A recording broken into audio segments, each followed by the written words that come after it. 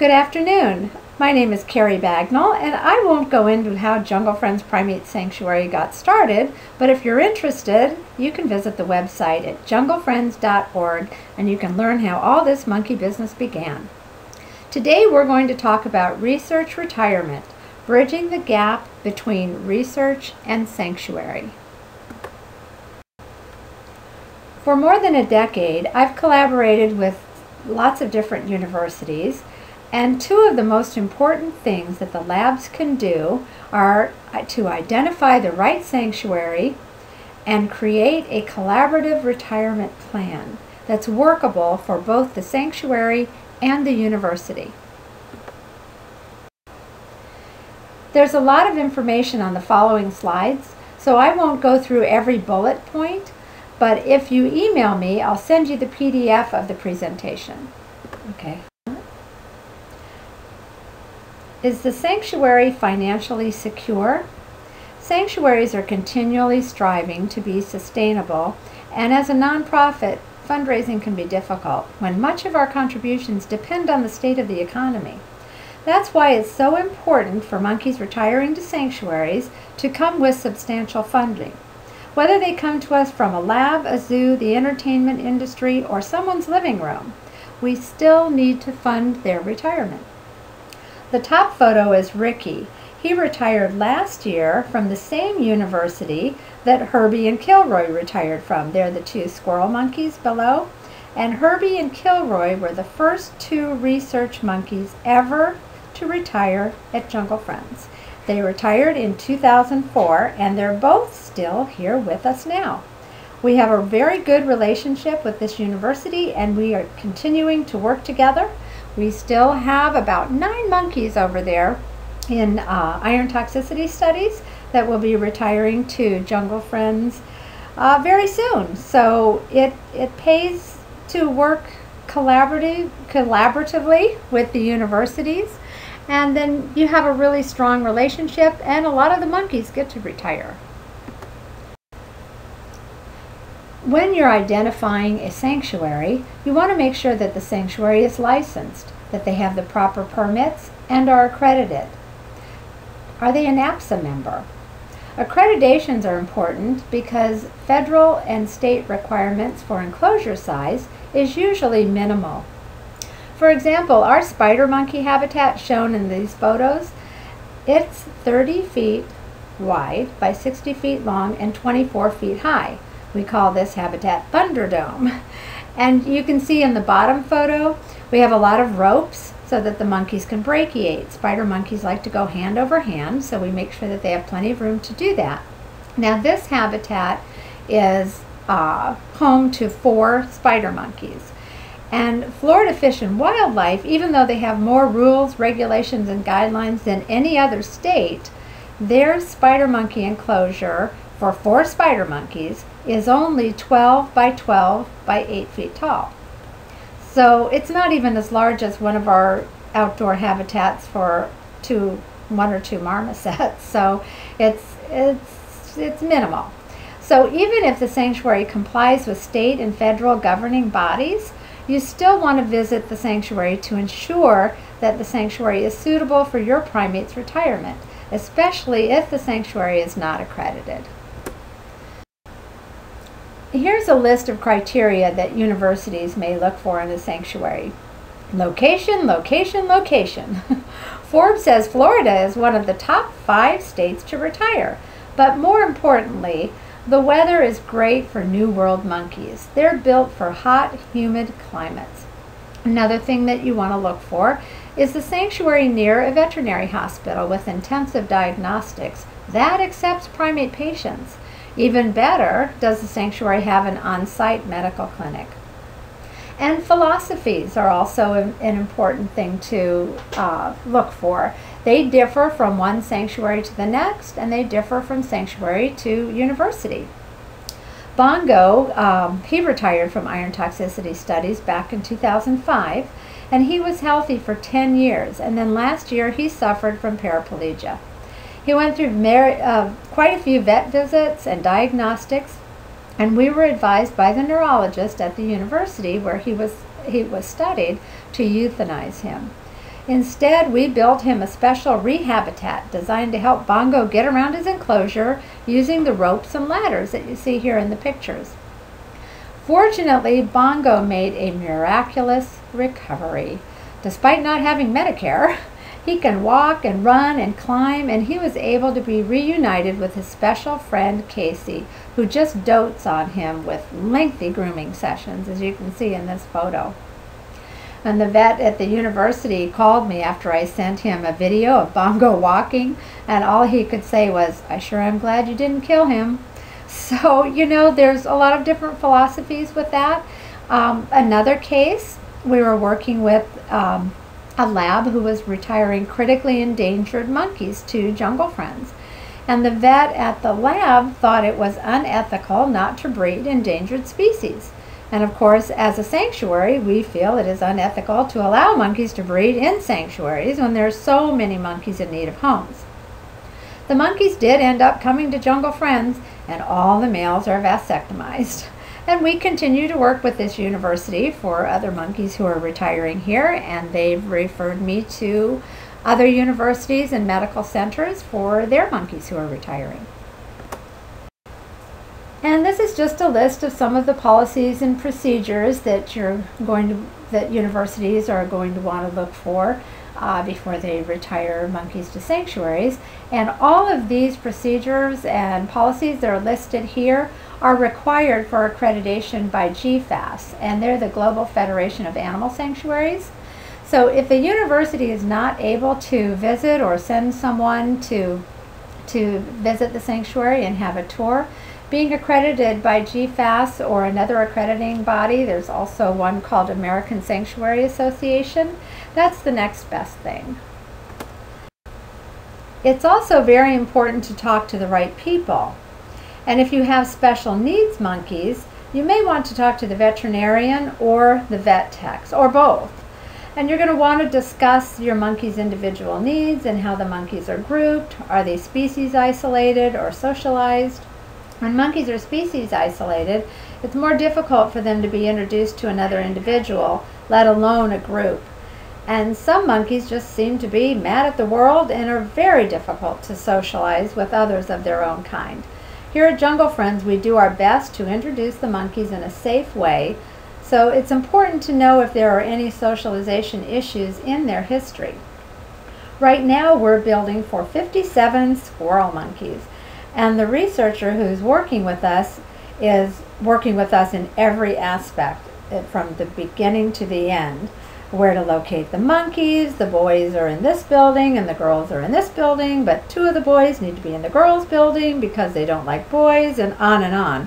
And they're coming with several special needs monkeys are arriving too. One is blind, and a couple of them have other health issues. So, you know, she's really working with us for the best retirement for these monkeys. So much so, she is even coming with the monkeys to Jungle Friends and staying for a month to settle them in. We were asked to accept a large group of cotton-top tamarins. We were at capacity on our 12-acre parcel, and the university we were collaborating with graciously purchased 20 acres of adjoining land so that we could build for their tamarins. In this spreadsheet, you'll see where we calculated their lifetime care. It's kind of a sticker shock when you look at that. But it was over $300,000 just to age all of them out. And they were different ages, but we aged them up to 18 years. And we used an inflation rate of about 3%.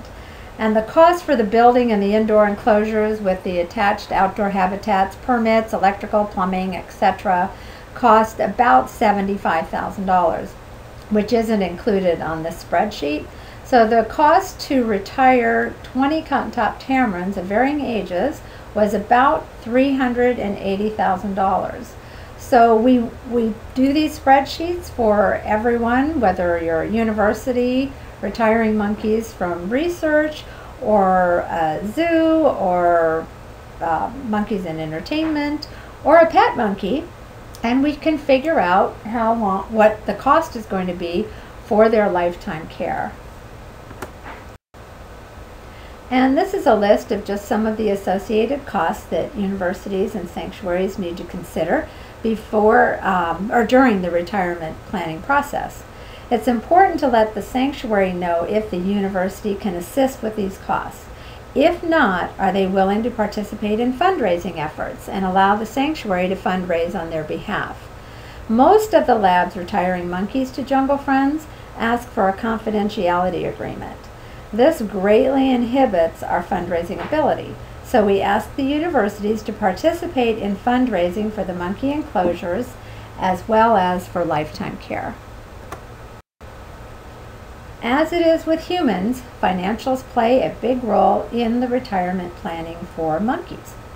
Ideally, if researchers will include retirement funds when writing the original grants or start requesting retirement grants prior to their retirement, it would make retiring monkeys to sanctuary homes much easier. In the top right photo, you'll see me and Howard. Howard is a squirrel monkey who was part of the very first group of squirrel monkeys who retired to Jungle Friends. This lab required anonymity and could not assist with any funding in any way. So they did allow me to visit the monkeys and take photos of them in the lab to help with our fundraising efforts. On the bottom left is a video called the UGA Boys Retirement Plan that the University of Georgia produced, starring Dr. Ferghese and her capuchins. They also did a press release, fundraising appeals to their alumni, and really helped out with the fundraising efforts. The bottom right is a photo of Professor Claudia Thompson. She's with one of the retiring capuchins from Worcester College. And when she wanted her monkeys to retire to Jungle Friends, she also created a campaign letter, and her students produced a video to assist with the fundraising efforts. Worcester College and University of Georgia both awarded Jungle Friends a building grant for their retiring capuchins. And this is a general checklist for planning monkey retirements. The last bullet is optional, but if you can make it happen, do it. UGA allowed one of our board members to visit the UGA boys in the lab several times to better prepare us for the transfer. And in this photo, you can see the staff members from the University of Georgia who traveled to Jungle Friends with the monkeys. The staff showed us how to use the monkey transfer boxes and from their home cages. These are actually their home cages that they lived at in the lab, and they brought them with them here. And if you can see in that photo, there's a little capuchin in that little box there. And how they got them out was they would put the box up, open up the slider door, the monkeys would run in, and they could take them wherever they needed to. So it was really nice because we were actually able to release all of the monkeys into their runways from this little travel box. And these ladies all stayed overnight with the capuchins in the same building where they were living, and just to make sure that they settled in really well. So it's hard to kind of describe how we caught them and released them, but if you go to our website and just type in UGA Boys in the search box, you can access all of the videos we took documenting their successful retirement to Jungle Friends. Open communication is imperative, and continuing communication is very welcome. Every tidbit of information that can be provided to us is important because it directly impacts the care the monkeys will receive in retirement. The photos above are illustrating the recent retirement of 33 cotton-top tamarins. A professional transport company shipped the monkeys with a vet tech accompanying them. It was a 2-day journey, and the monkeys, of course, needed to be fed and watered throughout the journey, but several of the monkeys needed to be medicated. There were 3 diabetics, 3 with colitis, and 1 with gallbladder issues. The lab also sent these 2 giant binders with the monkeys, and it contained all of their background information on each monkey. And you see in this photo where Captain Cuddles is reading through the information with our staff member, Lindsay. The lab also sent their nest boxes in advance which we were able to incorporate into their indoor enclosures, which provided them a sense of familiarity and safety. And what we do is what's called a soft release, so the monkeys can choose when they want to go outside. This group of monkeys arrived on April 22nd, and so far, about 2 months later, all but 3 pairs have ventured outdoors. And Captain and Mrs. Cuddles were among the first to venture outside. They really enjoy their outdoor habitat and spend most of their days outside, and they even sleep outside, unless they hear a clap of thunder and it starts raining, and they head right back in. Well, we have had quite a number of successes, as you can see by this graph, with over a decade of monkeys coming to Jungle Friends. And on the graph, you'll see the blue bar illustrates lab monkeys and the red bar illustrates expats. When we first started out, we primarily took in expats, but with more and more labs looking to retire their monkeys to sanctuary homes, you can clearly see the changing trends. And the distinguished looking monkey there in the background on our graph is Xenon, who recently retired from the University of Georgia. 2 of our success stories include Dr. Charles Snowden from the University of Wisconsin-Madison and Dr. Dorothy Ferghese of University of Georgia. Both Chuck and Dory were looking for homes to retire their monkeys, and Jungle Friends is more than happy to collaborate with both of them. In 2008, Chuck needed homes for 70 cotton-top tamarins. At that time, Jungle Friends was near capacity, so we offered a home to 10 special needs monkeys. We also assisted Chuck with finding homes at other sanctuaries and zoos for their 60 cotton tops. We were able to accept Dory's 9 capuchins last June, about a year ago, and both universities awarded us grants to assist with building, and UGA actively campaigned to the public and their alumni for donations to Jungle Friends. Chuck personally assisted with fundraising for his monkeys and continues to make personal donations toward their care. Chuck and Dory have both become wonderful supporters of the sanctuary and attended and spoke at our very first annual Monkey Day event in October 2013. They spoke about their roles in retiring monkeys to sanctuary homes. Both were very well received at the event. Chuck's monkeys were thrilled to see him, and Chuck brought a couple of the techs with him who also worked with the cotton tops, and they remembered them, and it was so great to see them seeing the people that they had known come back to visit. Dory first visited Jungle Friends about 13 years ago, and she was amazed at our growth and extremely happy when we were able to provide homes for her monkeys. And since then, since her monkeys retired here, she did come back to visit the monkeys and commented on their beautiful tans. Chuck and I have continued to communicate over the past 7 years, and Dory and I have had a number of conversations since her monkeys were here and were retired to Jungle Friends. So it's very important to keep the communications open, and the monkeys will be better for it. So thank you very much for listening to me as I talked about Jungle Friends and universities collaborating to retire monkeys from research. And if you'd like a copy of this presentation, please feel free to email me, and that's Kari Bagnall at junglefriends.org.